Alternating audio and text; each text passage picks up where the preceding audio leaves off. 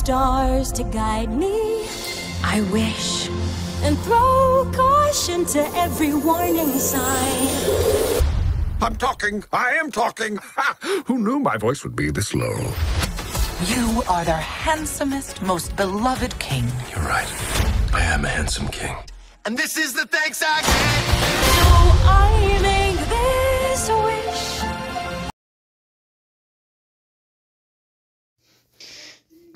Like I said in the Maleficent video, this is the second of the 3 preparation to Disney's wish for today. And which one it is? It is the Famous Jett Jackson. Now, this is kind of a part 2 because in November 12th, of course, last week, I did one for the preparation for Disney's wish about the Famous Jett Jackson. But I didn't get to finish it because I was going to bed. I was planning to finish it on February 1st, 2024, which would have been Lee Thompson Young's 40th birthday.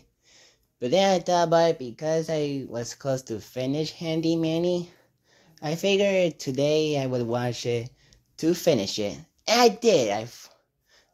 It was from Heroes all the way to Holly, even though I think the episode is Awakenings Part 2. Because I feel like the episodes that I watched today have like confusing titles that I feel like were for the other episodes. Like Survival of the Fittest should have been titled like Vervin's Beach. Something I can't remember the full name. Or MOM, the episode that has that is now like the episode where Jett Jackson's mom is the casting director. So I'm confused by the episode titles that I watched all the episodes on YouTube since it's not on Disney Plus or even on DVD from my research. Only the Jett Jackson the movie isn't on DVD, but it's not on Disney Plus either. I'll probably watch the Jett Jackson the movie very soon.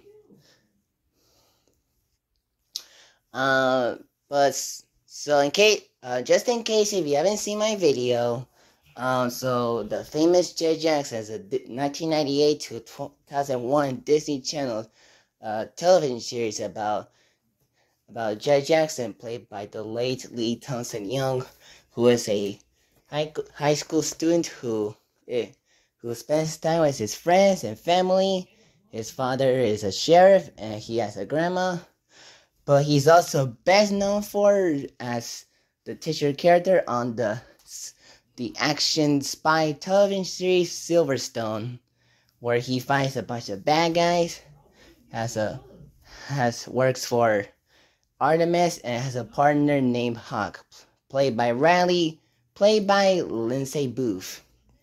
And there are some celebrity appearances throughout the show, like Hayden Christensen, Britney Spears, and Beyonce, and Rachel McAdams, who plays Hannah on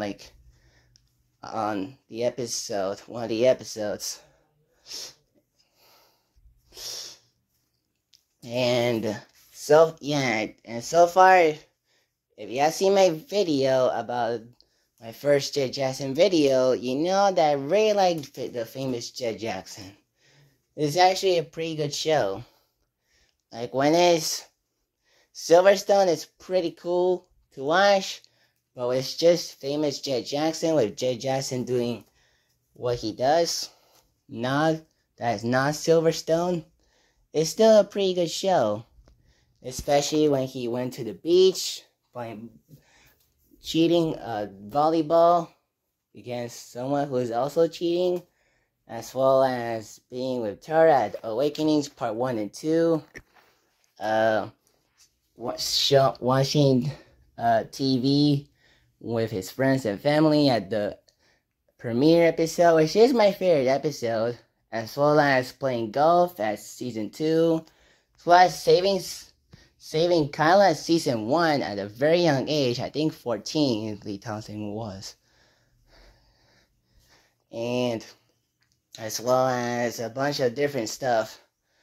So I will not make this one quick since I already talked about it. But overall, I really like the Famous Jett Jackson. It's actually a pretty good show. You guys can see it. You guys should watch it. It's on YouTube. All the episodes were uploaded to YouTube by different YouTubers. And they're pretty good episodes. And yeah, so I don't have much to. I really like how the show ends, The Awakenings Part 2, with Artemis having more character with his actor Nigel, where he goes to dinner with Jett Jackson's family. Then Kyla tries to feel for Jett, which doesn't surprise me since a lot of teens characters like Sam from Danny Phantom also at Santa, where for the most time she is friends with Danny, but gets together later. Although Kyla doesn't get together with Jett, but they still become friends at the end, where Jett and Kyla and JB get walk together. And also, I'd like to mention that Cubby is a very funny character. Like, I think he's my favorite character in the show, alongside JB and Jett Jackson. He's very funny in terms of his humor, especially in the episode Wheels, about him teaching the students, mainly JB and Kyla, about how to drive. And the way he was talking with a lot of bruises or injuries on his face makes me laugh a lot. And he is also very cool when he's working on the Silverstone. And also, interesting fact that Sean Levi is involved with this show a lot as executive producer and director of the show, and also as actor of the show, because he plays the director of Silverstone, and he tries to boost the ratings by giving Jett Jackson / Silverstone a gun called the Eliminator. But Jett Jackson refuses to, and keeps on. I also really like the final villain of the show.